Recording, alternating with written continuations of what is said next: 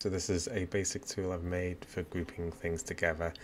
If you have a very large list of things that you need to group, you can paste them in here, or we have a question and answer version, or if you have anything that's in two parts, you can paste one part here and the other part there, and then it just pulls it together for you and does the grouping.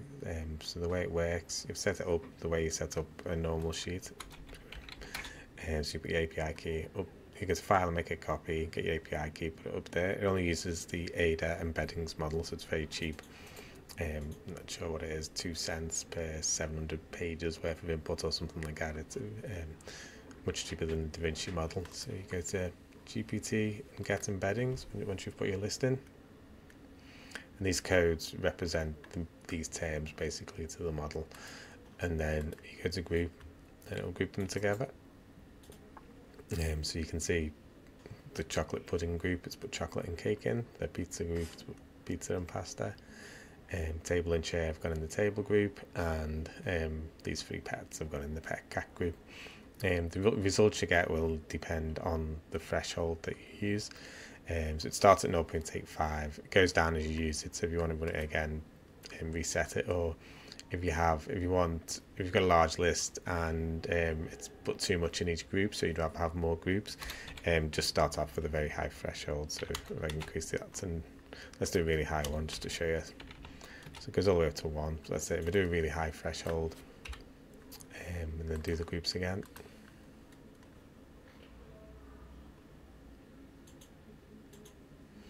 So you can see it's put chocolate and cake in separate groups with the high threshold, and it's put table and chair into separate groups. It's put the cat and chair.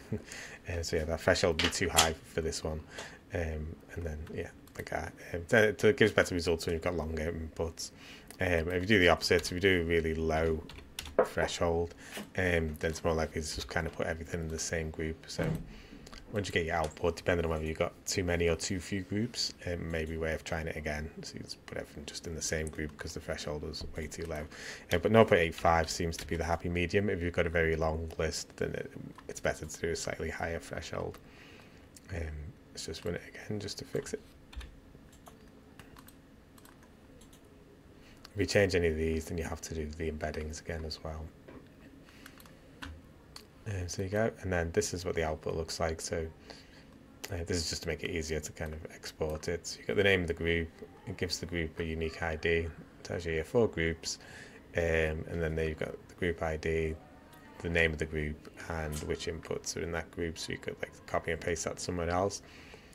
This one just happens to be in alphabetical order, in group order, just by coincidence, but this one will actually put it in order. I'll show you the question and answer one. So same thing, we have questions, we've got answers, we put them together, we get our embeddings, which are in there, and then once we've got them, we'll group them. So you can see it's grouped the first 3 all the same as what's the capital of France. It's grouped the second 2 same as what's my age and what's your age have been grouped together.